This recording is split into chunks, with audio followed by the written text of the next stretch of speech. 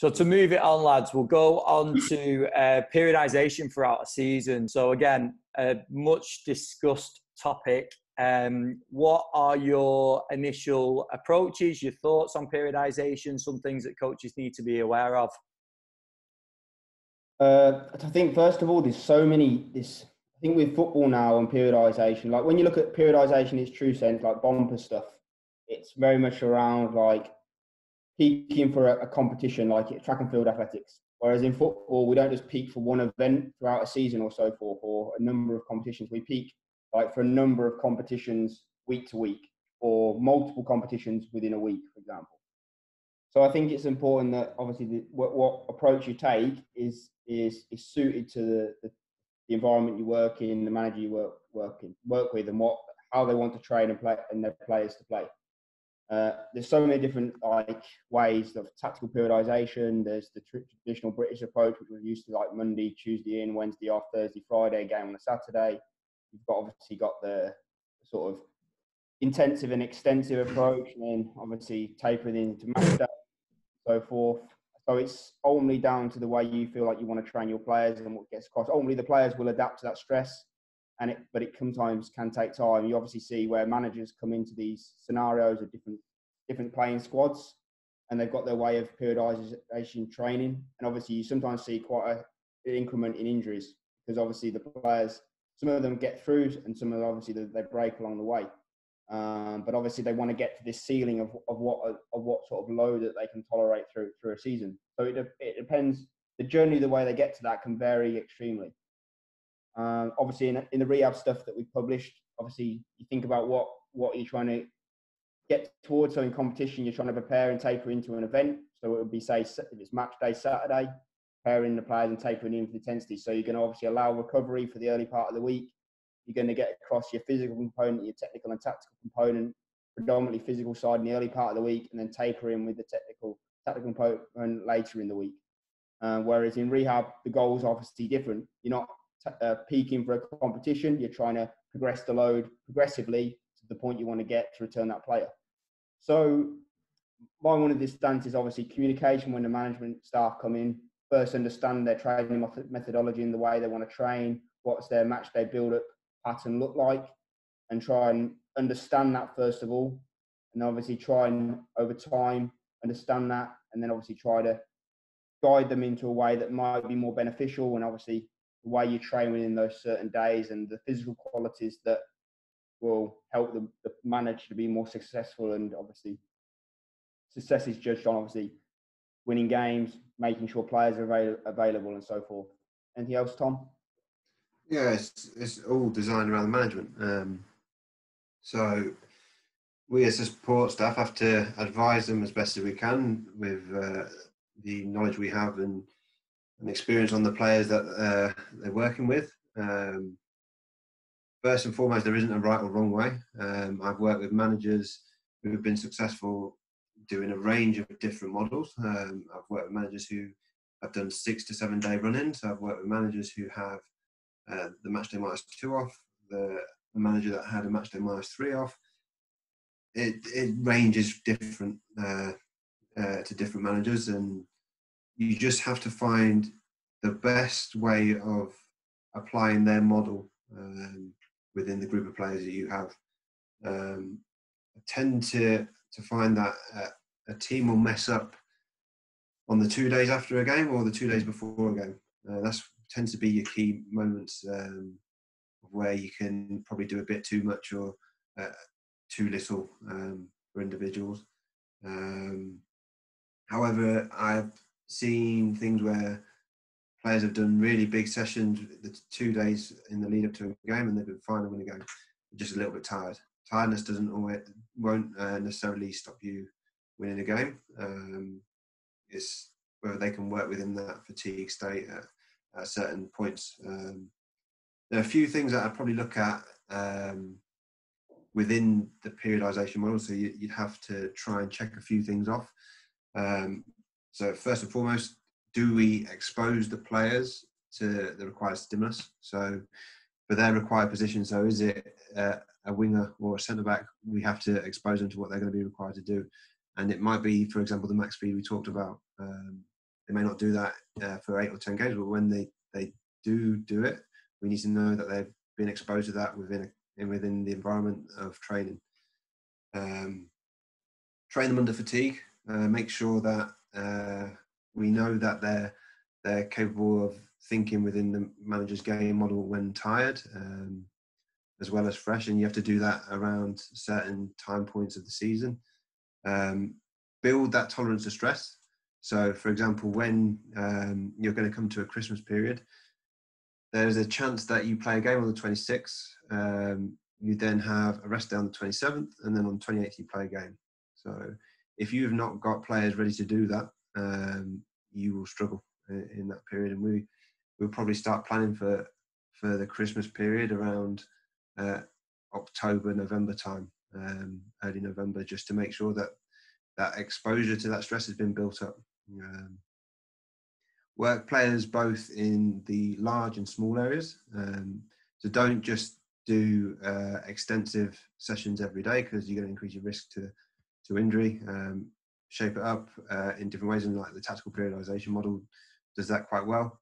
Then once you've exposed them to these different stimuluses, make sure that we understand that recovery is important. I think sometimes it gets neglected a little bit, especially in the heavy congested period of a season. But that's where you'll get your key gains, being able to expose the players at a higher intensity as well, by allowing that recovery. So for me, is intensity trumps volume. Teams that fans have said are unfit, it was a common factor was that the training volume was fine, but the intensity was fairly low. When fans have said that, they're one of the fittest teams we've ever seen, it's because the intensity of training is really high. So that would be a big part that I would focus on. And then, most importantly, know the individuals you're working with. So whether you're working with a player who has a big injury history is going to be different to a young kid who's come up through the ranks, and whether your squad is a younger squad or an older squad, and understand, like we said earlier, how do they respond to certain lows, and then if they respond differently, have we kept the information of when they've responded differently previously, and what was the outcome from that? So, for instance, Ben, if you were a player and we've done certain things, and you've said, I'm really sore today, feel it on one of my right hamstring, is that a common thing that you say? If it's not, then there might be an alarm bell, and then we delve further into it. If it's something you say regularly, we'll take it into consideration, but we know that's just how your body responds. And it's just knowing what's important and what's not important, and using the information we've collected previously to determine how we're going to proceed. This might be slightly off topic, but at the same time, I think it sort of links in quite well, and I think it'll be a good one for yourself, Matt. I put the opportunity for some of our community members to ask questions, and one of the questions that we got, I've already asked a few of them throughout the episode, but one of the questions was, this coach is working with academy players, and it was how to prepare the scholars or the academy players for the jump up in volume. So going from like 2 to 3 sessions a week to suddenly like a full-time program. And I think that sort of ties in quite nicely there. So what would be some key things for you, Matt? So you mean the transition, say, from being, an under 16 to a under 18 rather than an under 18 to a first team environment? Yeah. Yeah. I think it's actually, when you think about it on the surface, it would seem like that's a big challenge. And there's so many factors that can influence that, because you think 16 is sort of the back end of what you think peak height velocity would be in a male adolescent player. They should pretty much have gone through that then. So in terms of risk of, obviously, you sometimes see some overuse injuries that happen within peak height velocity because load is not dropped, and obviously growth and maturation can cause potential risk factors, just PARs, defects, etc., shin splints, so forth. So it's important to obviously like profile those players that are coming through that. Have they gone through that? Obviously, is their growth and maturation being monitored and through that process? So when they do go from a 16 to an 18, do we know that they've been through that?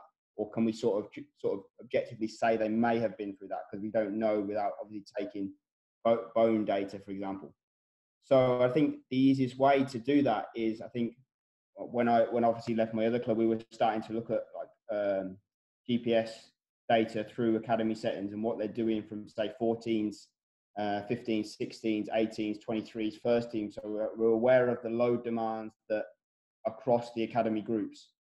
So you can sort of see, and then obviously taking basic information such as duration, number of sessions, obviously gives you an indication of where the gaps and where they need to prepare for. So it's slowly, can you use that information, like Tom says, like you would do in a first team setting, to prepare these players for the potential demands they're going to face. And obviously, you've got then the challenge as well. Typically, the elite level teams would use absolute speed zones.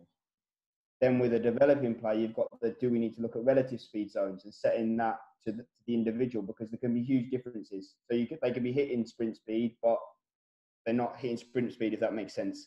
So it's understanding these sort of differences that exist between the elite male player, because when we talk about elite players, we're talking about first team pros, and then we're talking about developing players who are obviously 16s, 18s, 23s. They're not elite players yet. They're becoming elite players. I think we've got the tendency to label them as elite academy players, but really they're just developing academy players. They're not elite football players yet. So I think it's to understand the context and obviously prepare them for the demands of coming up through that. So how does the 18s train? How does the 18s coach want his players to play? And then communicating down to that to the relevant member of staff who deals with the 16s group. It's an information finding, collecting information session and then preparing the players for those demands. Tabs, would you say that jump there is a bigger jump than going from 23s to first team? Yeah. The only difference I would say, my experience looking at information over a number of years between the 23, sometimes you get a 23s group that trains a lot harder than the first team group. But then you do see, when you look at the internal response to like less running load, like the internal response is much, much higher. So you might get a much greater like weekly accumulation, like heart rate exertion, time above 85% max heart rate in a 23s player doing less running load with the first team, which comes down to that. It's not just about running load. It's around, you might be able to say an under 18s player, 23 player is capable of doing 350 meters of sprint distance in matches. Then that's more than what a first team player does. Yeah. Then he gets to the first team and it's almost like rabbit in the headlights, because the speed and the intensity of the technical demand is so much higher. And it's obviously then that period of adaptation that's required for that player to adapt to that and see how they adapt to it. Because some players find it too challenging. So I would say that the jump up, typically from what I've seen from 16s to 18s, is harder than a 23 going to a first team environment. Yeah, it's also easy to find balancing act at that under 16s to under 18s level, because if you get pass fracture, you're out for a while. If you get a serious injury like that, which obviously the return to play process is quite challenging, because it's a lot around communication, and obviously you can do scans, and you can do scans at a periodized point to see how the fracture's healing. But obviously sometimes the fracture can show healing, but the player can still get sensations when they come back in. So it's obviously managing that player and managing that period of rejoining team training, knowing that they may still get some symptoms, which if you've had that type of injury and you're still feeling symptoms, like for me, if I had that situation, I would feel a bit concerned as a player. So it's obviously managing that time frame in between rehab and returning very, very carefully. And obviously, like the demands of growing as well. You've got to think about the energy differences as well, because you've got eating practices in 16-year-olds can be very challenging, making the jump to energy demands. I think Marcus Hannon did some great work on this in his PhD at Everton, looking at the energy demands between the academy groups. And obviously, it's important to make sure that the groups get an adequate energy intake, not just to fuel the training demands, but obviously growth and development as well. Yeah, class. And sort of back on to where we were at in terms of in the season, another thing that I thought we could bring up, and I know we've touched on some of these already, were some other, I've wrote down flexible factors. So some things that you have to take into account throughout the season? You mentioned about max speed, that you have to be flexible with your approach about max speed exposure. But what are some other things as you're going through the season that sort of jump out for you that you have to be really flexible and adaptable with? Strength training, for sure. Like strength training in the elite first team environment can be very challenging. You can get the scenarios where you have players have come up through the academy and are used to doing that on a weekly basis and can lift quite competently.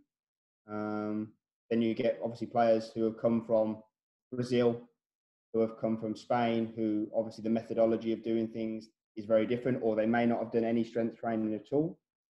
So obviously it's being aware of that, and it's obviously knowing that obviously in the training age, knowing what exercise is appropriate. It's knowing the adaptations you're looking to obtain and the responses you get from certain contraction modes, and then the volume that you do in proximity to when obviously competition is. But it's also knowing that it's beneficial. Obviously, we talk about this term robustness, which is increasing the capacity and resilience to handle load.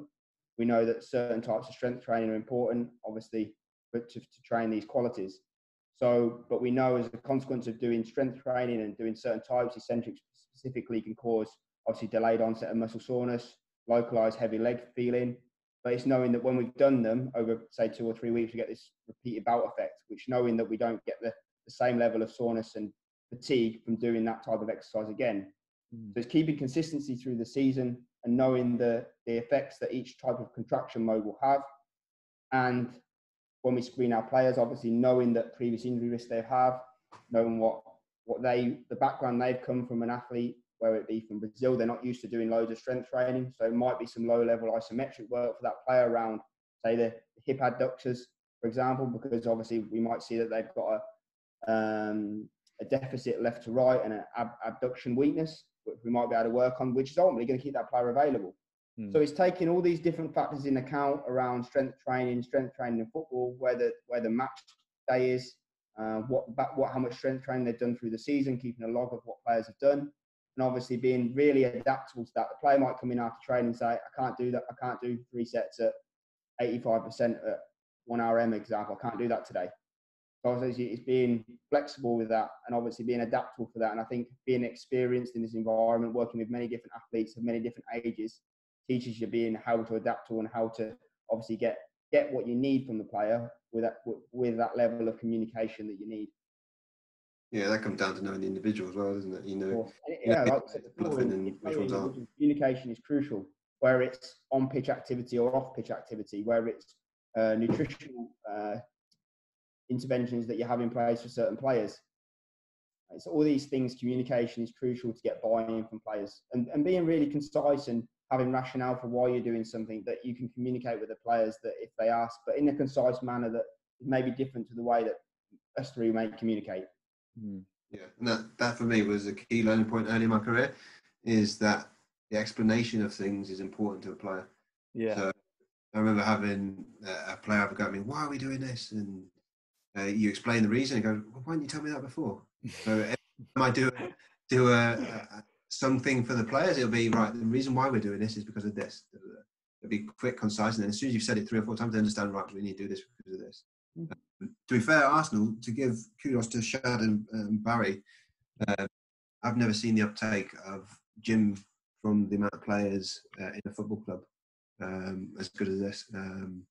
It's very much well driven into them. So when I arrived, they were used to doing match day +2 testing. They go through a range of different tests, and that was run by Colin and Ben Ashworth, who, when I first got there, and that's continued with Jordan Rees taking on the mantle of that. With Shad and Barry there, had the boys doing their gym stuff after a game. So after a game, they'd have minimal exposure of different exercises that players needed to do, and the boys respond really well to it. I know it was a big thing of when Berger was here as well. He wanted to try and push players where we could, make sure we get the exposure in them as often as we could, and without affecting the next game, and finding where we can get those moments in. I think like people talk about it all the time, the role of a strength coach in football, and I think it's an important role, but it has a small part to play in the bigger picture of a football environment. And I think it's knowing the role it plays and how it can be beneficial to a manager and a team for the fit and healthy players. And obviously, it's very important for the player returning from injury as well. Yeah, and I don't think enough S&C and sports scientists understand that you're a big part of creating a culture. So we, as being very close to players, we can push players a certain direction. So you don't want to, you want to create an environment where, look, we're here to work, we're here to develop you, improve you. And we are just, those people who are around the players don't realise how important they are in making the culture what the club wants it to be. And it just takes a few comments to ruin that culture. And that's where it comes back to that communication. Keep everyone together on the same action plan. Yeah, that's how you can really get a club to lift off, if everyone's on that same plan. And I guess in moments like this of being adaptable, it's key that the staff are able to adapt. You have to have staff that, if something changes last minute, and in football, pretty much every day something changes last minute, you have to be able to think on your feet and go, right, okay, what do we do now? It's no good sitting there moaning, oh, I had this planned. It doesn't work like that. So for instance, Tabs, I'd imagine you've had a rehab session planned and suddenly an extra player is thrown in. Yep. You have to adjust, right, okay, now these are the drills that I need to do. The most flexible thing in a season, it has to be the staff. You have to be flexible in what you've got to do. I mean, you keep your key principles, but you adapt around what's happening around you. I think that's a real key learning as part of my journey through my career, is that if you don't adapt, you'll sink. Because that's what I was going to say to you, Matt, as well. When we're talking about flexibility with strength training, is that you have flexibility, but you also have to have like a systemized approach for that as well, don't you? So if you can't do this, you do this. Of course. But that comes from sort of experience, doesn't it? Like, you're not going to have those systems built in. It's a bit of panic initially, isn't it? Like, oh, I don't have enough time, or I can't do these things. Sometimes the scientific base behind like the strength and conditioning training. Like, for example, if you want to prime someone before they go out for training, like traditionally the priming research would say like heavy strength training, like 2 or 3 reps, low volume, long rest in between to prime the nervous system. But it's all, when you look in the research, you can actually like innovate more motor units isometrically than you can concentrically or eccentrically. I think this is where the prevalence now of isometric trainings come in, and obviously overcoming isometrics are very good for like a neurological and for ramping the nervous system, which obviously as well, they don't have the damaging effects of eccentric exercise. So I think it's understanding the physiology behind the different type of strength training you're using and the adaptations you're going to get. And I think if anyone's aware of some of Phil Glasgow's work on optimal loading in the terms of from rehabilitation, that transfers obviously across to the fit and healthy athlete. If I'm looking for tendon adaptation, tendon stiffness, obviously it's going to be the same. I'm going to look to train that in a healthy player. There's no different. So it's just understanding the principles of basic solid science and then practically applying them so people can understand them. I think hopefully that's what we've tried to do in some of the case reports that we've published, is the approach, the optimal loading approach for the different type of injuries, how it's not a one size fits all. So you might get a player who's come from the academy, who's got an injury, who can hip hinge perfectly or whatever. Then you might get a player who's got a really poor training age where you're adding support to get them in these positions. So it's understanding that you can't just go, I want this player to RDL, I want this player to RDL. Well, you might not be able to. So you might have to switch it up and go for a pull through or something like that. There's a different variation. That it's going to take less load for him to get an adaptation because he's not used to that stimulus, where the trained player is going to need more load to get the additional stimulus. Just understanding all these different complexities that exist. So I think underlying physiology, I think there was this big debate around experience and knowledge and so forth. Don't get me wrong, like the experience you need, but knowledge is crucial to apply that experience. They do knit together really, really crucially. Definitely. Now, I know we're getting on with time here, so I'm going to try and get through this last bit and let you lads go. But Tom, I think this is one for you. But in terms of data, and it's something we've spoken about quite a lot before on the podcast, how do we use data, all the data sets that are available? to have the greatest impact. So how do we prioritize? And I know you probably have touched on it a little bit already, but what's your sort of views on that?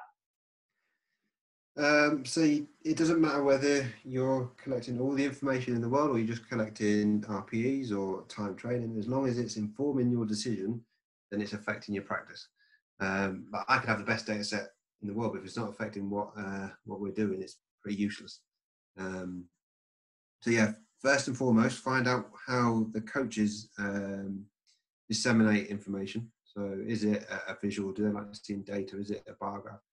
And find a way that speaks to them. So, for example, I bored Tabsy to death with this, but stress scores, that something that came from... I'm stressed already listening to it. So Steve Tash had come up with the original idea when he was at Everton, and he presented something at a conference saying about, okay, we have these values that are given to players and we track them through a period of time. And I know Darren Burgess he does exactly the same. He calls a Burgess score, where he gives a player a score and tracks them over time. Now, I thought there's a way of putting information together that could then produce those numbers for us and say, right, this is how difficult or stressful a session was for a player. Now, when I used to give that to a manager, I gave him a sheet and it was just a load of numbers. And I was like going, right, you've asked how what the current status is for each player. Well, this is their current status. And he goes, Tom, what am I going to do with this? It's just a number. It doesn't help me at all. So then I realised that you have to tell a story. So I've done this in a few presentations where you have to show them the story. So we now have graphs of every individual.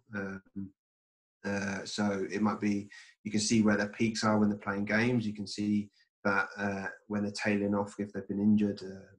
You can see when they've been exposed to certain lows, and then you also see the response to wellness. So you have to have a visual that people are easy to understand, or you can explain it in a really concise manner. Because if you have to explain it to a coach or a manager, you may only have 5 minutes. So it has to be quick and easy to understand.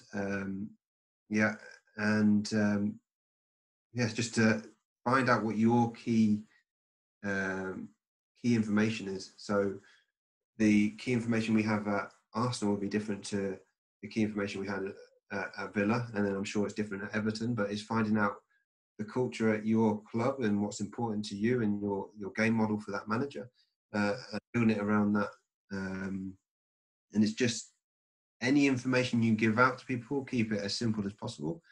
Now, we can go underneath the hood and have so much more information go into it. And if someone's really interested, we can show them. So I'm sure Mikhail Shulkin, who's our data scientist, he is an absolute whiz kid with numbers. However, the level that he goes to, I'm never going to give to a manager or a coach, because that's just going to go way over their head. So make sure that we are the filters that provide that information. So it has to be so simple to understand, but also apply the context to that information.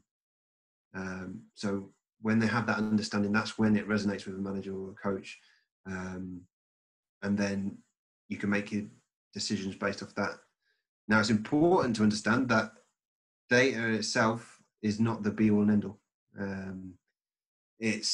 I've seen practitioners chase numbers. I've seen practitioners absolutely lose their head when their player has done 20 meters of sprint on match day -1. It is not the end of the world. These players are physical monsters. They can cope with a lot of stuff, but it always comes down to the person giving that information. Throughout my time, I've worked with so many different practitioners, so many different people. It's the people skills that show the difference between a top practitioner and someone who can't get their information across. You can have all the knowledge in the world, but if you can't affect how a person reacts, then it's going to be useless.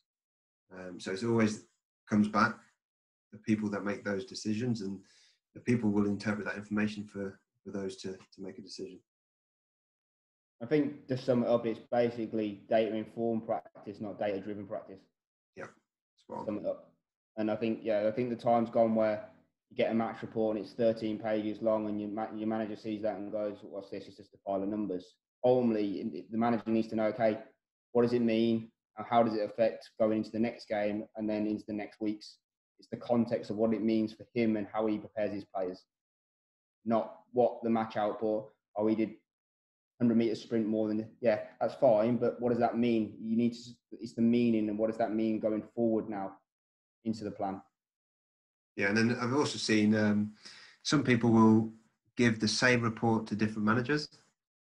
Yeah, different people interpret different information. So you need to then speak to the manager. So if you have a new manager that comes in midway through a season, okay, boss, how do you work? What kind of information do you need? So I've worked with managers who don't want to report, they just want to chat to you.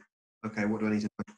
I've had managers who want to see raw numbers. And I've had managers who want to see a bar chart and just sit with them, explain it, and what do we need to do. So you need to adapt and find out what's key for that person who's steadying the ship, because at the end of the day, we're all trying to find the best ways of winning a football match. No, I'd echo what you said, Tom. To be honest. Well, lads, this was absolutely class. I think there's loads in this, and I know we're getting towards Tabs having to do his first night feed, so we better we better wrap it up there. I think we've covered everything that we set out to do, plus more. So really appreciate you both coming on. Do you want to just give us a quick heads up on where people can either drop you a line or just keep an eye out for what you guys are up to? Yeah, you can message me on LinkedIn or through Twitter. Twitter's Talon_5. I am really bad at getting back to people because I have so many people who ask questions. I do get back to you. It might be 6 months down the line, but I will get back to you. He doesn't answer the phone when I ring him, so. No, yeah. But we're very open. So if someone has an idea or can see an issue with what we've discussed about, please come and contact us. Like a big thing that both myself and Tabs we'd like to hear from other people. So I know at Arsenal we try and get other companies in. So for instance, we've had Apple come and tell us, right, this is how we would interpret the information that you have. This is an easier way of doing this. This is the technology we would use. We've had NASA speak to us about nutrition. Anyone, if you think you have something, please tell us and we'll look at it and we'll discuss it. Yeah, no, likewise, LinkedIn or at Matt Taberner.